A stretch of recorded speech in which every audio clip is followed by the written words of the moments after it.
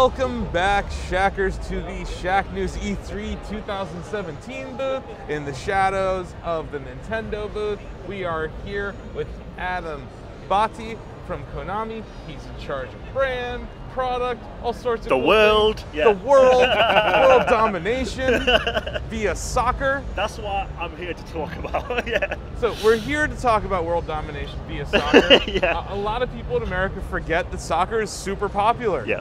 It's actually as popular as electronic music is internationally. People like to think that's not popular either in America. You know?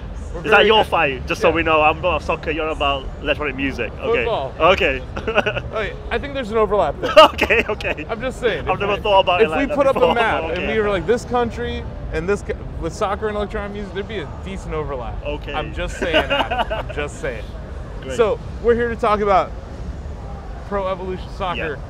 2018. Yes, the future. It's coming. Yeah. We're going into the future with soccer, football, whatever you want to call it. Yeah. I think over here we're going to call it soccer. We're in America. I'll accept that for the next 20 minutes. So I hear an accent. Where are you from? We're from the UK. We have a team that works on the brand over in Windsor. It's really nice, and a lot of the legwork, the magical sauce, the majority of the work goes on in Tokyo. Okay. And that's where all the dev team is. So we've got a few offices around the world, but that's where PES is made. So there's a bit of a virtual office going on between the UK and Japan? Absolutely, yeah, for sure. So we've got quite a big team over in Europe as well, you know, Germany, Spain, Italy. Sure. So combined, it's a very big team. But what we try and work on is to help the dev team over in Japan work with all the biggest, you know, soccer teams, you know, because obviously a lot of them are in Europe. Yeah. We're partners with two of them which are playing right now, which is Borussia Dortmund and Liverpool. We're a premium partner of FC Barcelona, and it's allowed us, these partnerships have allowed us to really make the game look fantastic. So here we're actually playing in the Signal Iduna Park, which is the Dortmund home stadium. And we actually went over there to Germany, took our capturing units, scanned the whole stadium, but not even that. We scanned the pitch, outside, the tunnel, the locker rooms, everything. So when you play PES, you'll see it looking fantastic. I was gonna say the pitch definitely looks like they're it's been one of the easiest stories for me to tell people this year when it comes to PES, because over the past 3 years we've had a game which has been quite similar. It looks and plays, you can see improvement, sports games always do that, but usually it's all marketing terms and it's difficult to really cut through that and see a clear difference. When you compare this to last year, it's such a different world, such a different game, that actually the game is doing a great job at the show this year. Everyone's seen it, they're seeing the animations, great save by the goalkeepers, the lighting looks real, you know, all these kind of things really help us talk about the game this year. And also, sorry, I'm talking a lot. I'm not sure if you guys know, because you mentioned the music, you mentioned soccer being popular. Tell you who is popular globally? Usain Bolt. Yeah. And that was a big get just a couple of days ago, right? Absolutely. We announced Usain Bolt as a pre-order item for PES 2018. The sprinter. The sprinter, right? That's right, yeah. Wait, so wait, what team is he on? Because he's a track athlete. Yeah. Well, okay. First He's of a all, lovable track athlete, but what team are you putting him on? Actually, I'm not sure if you know, but we got this mode called My Club, which is really about building your favorite team, having special agents. Oh, nearly a goal.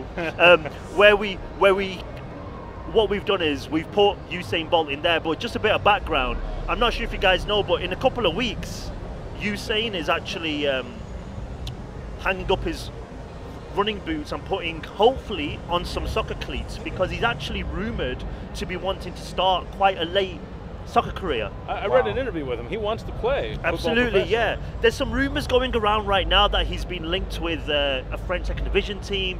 We literally had no plans to put him in the game. It's not as if this was our big announcement, like, yo guys, literally like about 4 months ago, we saw his people at a soccer match, and we were watching the game, and he goes to me, oh, what do you do? Work on pro. What do you do? I represent Bolt. We should put him in the game. Yeah, no, we should. 2 weeks later, we're in Jamaica doing a full 3D face scan, you know, doing some trailer shootings. He's a huge fan of the sport. He plays PES. He wanted to be in the game. He's a fan of all athletics. Yeah, absolutely. You know, he celebrates every athlete, because I think excellent athletes just admire other excellent athletes. Yeah, absolutely. And he's just shown to be GOAT in his sport. Absolutely. And now the idea of him coming into even any level of pro soccer is fascinating. Yeah, exactly. And you know, I hope in terms of real life, I really hope it does launch, because then it'll really add a lot to the game. It'll make a lot more sense to the people who don't quite see the link. You saw a goal there. Oh.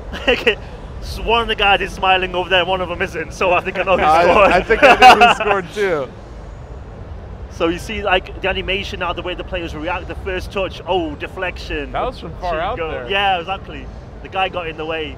The presentation is always so spectacular in each new version of PES. Yeah. It gets more and more like a real authentic match every year. We've really tried to sort of match that broadcast feel. When you watch sports, no matter what sport it is, you know how a TV broadcast, you know, shows it when you see stats coming up, replays, slowdown of key plays, showing those key plays again after the fact, maybe not necessarily straight away. They're the kind of things that we're trying to bring to PES as well, because a lot of people say to us is that on the pitch the gameplay has always been the best, but it's the visual, the animation, bringing everything, so you're making you feel like you're playing the game. Great save. And that's what's really important for us here as well, so you'll see that in PES 2018. It's been challenging because I want to watch the game and I want to talk to you. I've got the best seat in the house. No, I wanted to talk about gameplay for a second. Please. I think when it comes to football, soccer, on a console or anything, you have to balance fun, which is scoring, good defense, great plays, highlights, with realism. Yeah. Like, he talked about that balance in gameplay mechanic. I think for us, and I think for the brand itself, it's actually been known for the more hardcore style. I just missed a goal. Distract me with your questions. He's too good. Yeah. This guy's OP. He's smiling again. You gotta nerf this guy. He scored the equal. Oh, he's happy. Equalizer. Yeah, I mean. Okay. Off the corner too. It's absolutely crazy. So, actually, the way that PES actually got big was because of the communities, the word of mouth. So for us, it's actually not a challenge because it's in our DNA. I think what's really important for everyone to remember is we're the challenger. When it comes to this kind of genre in soccer, you've got a huge competitor, and for us is we're here. We celebrated our 20th anniversary a few years ago. We're still here. We're signing partnerships. We're getting new saying in the game. So we're doing really well for ourselves. But we've got that freedom. Yeah. Because we have that hardcore community. We can focus on making the game real for them, and they really appreciate that. And that's why we're still here. I think if we went a different direction, went for the masses, suddenly we're in an area which we've never really been expertise of. We must, I think, for PES to survive and to continue to thrive, it needs to focus on being simulation. So you might want to drop it down a few levels in difficulty. Yeah. Just saying. Well, no, I wondered that too, because you have these long-running sports franchises, and after a while, I think some of them kind of get entrenched in developing for their fan base, which makes it hard for new players to break in. They're interested, but they don't know where to break in. Yeah, and I think for us actually, I think esports is really interesting, because sometimes people see esports as something which is really, like difficult to get into. You got to be the best of the best, but actually it's really important for us to make sure that we are providing something for everybody. So we brought in loads of new modes. There's this new one this year called 3v3, and it's about this one thing. It's about, I can convince you maybe to actually play PES, but then if your friends are playing something else, you want to play with your friends, right? That's how online games work. So with the 3v3, we've brought that not only into the game but also into PES League, so you and your friends can compete with other people together. So you keep your friends together, you create your own team name, your own share, everything. You go online and compete with the best. And just a month ago now, we gave away $200,000 at the Champions League final to the PES League winner. We had his season long. The guy was 17 from Brazil, changed his life. I was a teenager at the worst time in history to be an esports player. Absolutely right. It's depressing to hear these numbers. Second place got $100,000. I peaked as an esports player, like a Quake player, probably like 17. Yeah, we're old now. Yeah, we're beyond ancient. Retirement. We need a senior tour. You know what? You know what? We need a. Give us 20 grand. We need Just some chip kind off of 20 grand from the youngsters pool. With some kind of esports legends league or something. Right. That's like 30 and up. Yeah, only. Absolutely. But I think that's one of those things which allows people to get into the 3v3, the groups, that kind of thing. I think is going to really help us. No, I think that's, I think what you're saying is being the key differentiator, focusing on your community, because like you said, you're 20 years now into this franchise. Yeah. It's not going anywhere. No. You know, this is here to stay. And what I would say is that I don't want to directly address your competitor, but you have a competitor, it's big. Feel free, I'm just, Sometimes they change things in their game for the sake of changing them. Yeah. That's the hard balance to strike. Yeah, like do you keep it the same, do you change, and then you alienate some players. UI, for instance, they may change a gameplay mechanic in 1 year, and it makes the game almost unplayable. I feel like those are the years where I come to PES and I'm like, I'm still having fun over here at PES. Yeah, exactly. And I'm like, oh, free kick! Oh, guys! That was really cool, sorry. Wow. You made a really good point, and I was going to give you something really good back, but that's even better.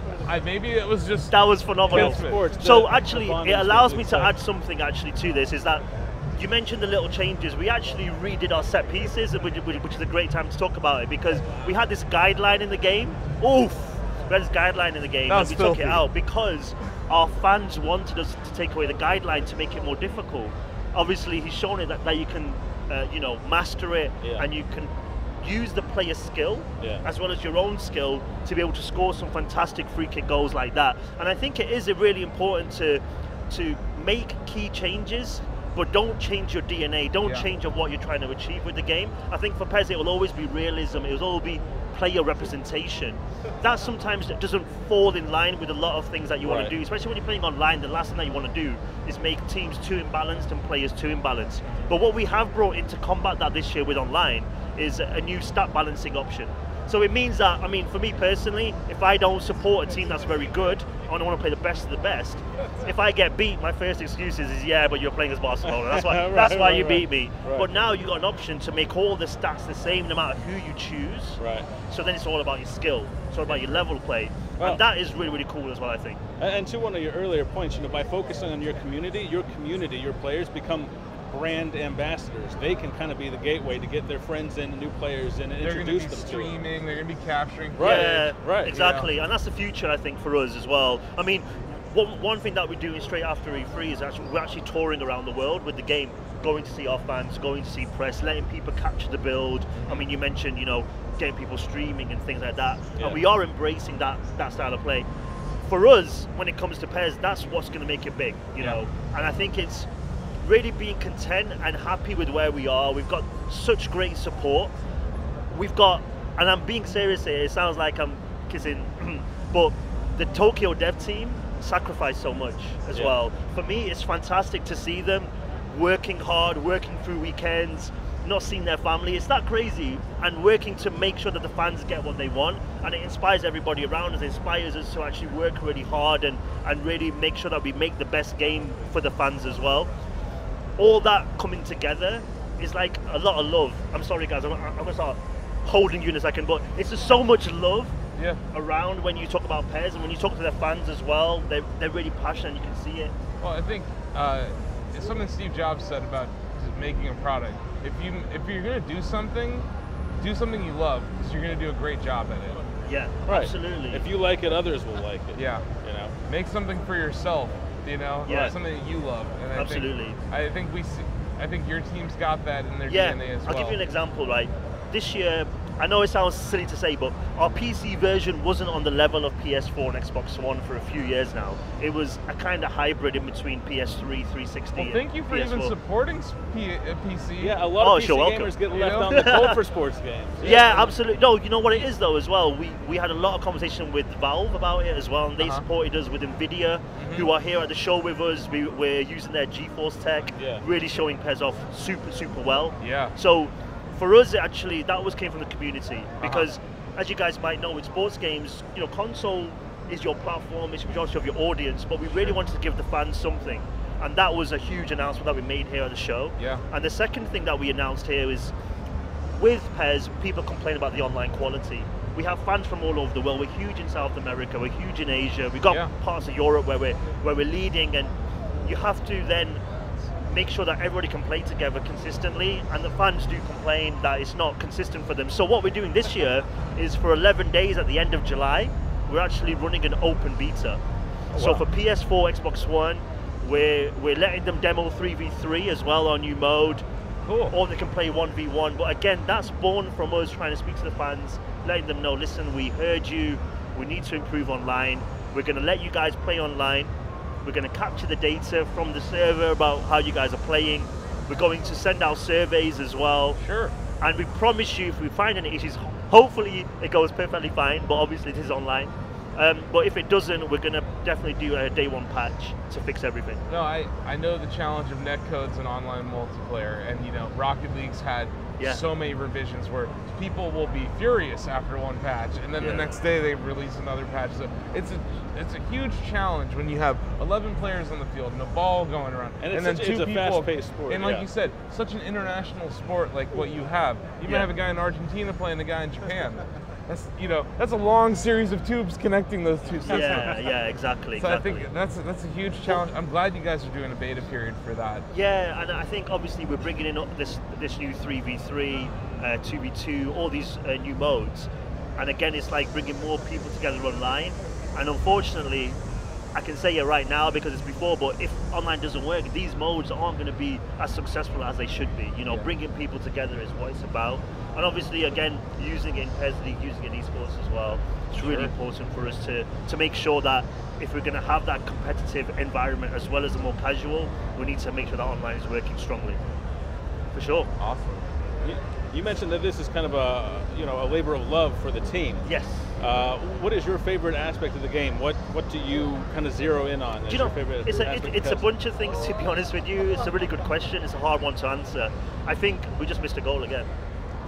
What are you doing? I've missed every goal. You're distracting me. It's frustrating. You need a mirror on this side so you can see it. I need to set up a mirror over here. I just heard a yes from afar. But I think one of the main things is as you're watching this replay, look at the crowds. This is the main thing. For me here at the show, I'm talking to people about PES looks better, PES moves better. And I really don't have to tell people that because they can see it. Because they can see how the players are moving. Save, rebound, cheap goal. Yeah, I definitely agree. Like it's a realistic movement of the player models. Yeah. When you're turning in soccer, you don't turn on a dime. Yeah. You kind of do a little loop. Yeah. And that's when you see. You can sort of see that. You can definitely see it in the player models. And I think for me, personally speaking, okay, I'm really hardcore soccer player. There's this new feature that we've brought into the game, which is called auto protect. Sorry. It's actually called physical representation. I call it auto protect, personally speaking, because what it is your player is always aware and intelligent enough to know where he's going to have the opposition come from. So say if I'm dribbling and a guy's coming, what he'll do is he'll leave the ball, won't touch it, he'll automatically shift his body so he's moving alongside it to shield it. And it happens all over. Guys from the front, if you flick the left stick back, he'll jump over and make sure that he's in between the player and the ball. Oh, wow. What this allows you to do is control possession. Yeah. It requires skill. It sounds nice and easy, but it requires really good skill. But it allows you to dictate the pace of the game. You mentioned, you know, the speed of the game. Sometimes it's too slow, it's too realistic. Game. Possession, yeah, absolutely. But suddenly, now you can slow the game down. You're winning a goal to nil. You can take the pressure off your team, give it to a strong player maybe. And I think for me personally speaking, because I like to dribble quite a lot in my sports games, I really like the idea of being able to dictate exactly how I do it when I do it as well. So I think that's going to be a really interesting thing. So who's your favorite team? I support AC Milan, Italian team, so that's why I'm really happy about the stat balancing because when I go online and I get all the big teams, I'm just like, okay, here we go again. So I'm really happy about that, and I think that's gonna. I think for a lot of people, they're like maybe their home team isn't the best team. Not everybody lives in Barcelona, so you know you do really want to be able to play as a team. What a ball! Is there MLS support? We haven't been able to get that yet this season. That's okay. Yeah, but we got the biggest players from around the world there as well. I mean, it's we're doing actually a lot in. If you know about the US market, we've got a partnership with some. I'm saying too much already, but we've got a partnership to announce. Not too soon after E3 finishes, which is all about activity going on in the US. Cool. And you're going to have more esports events. Absolutely, yeah. We've actually just finished the season when we gave away that kid more money than I'll ever have.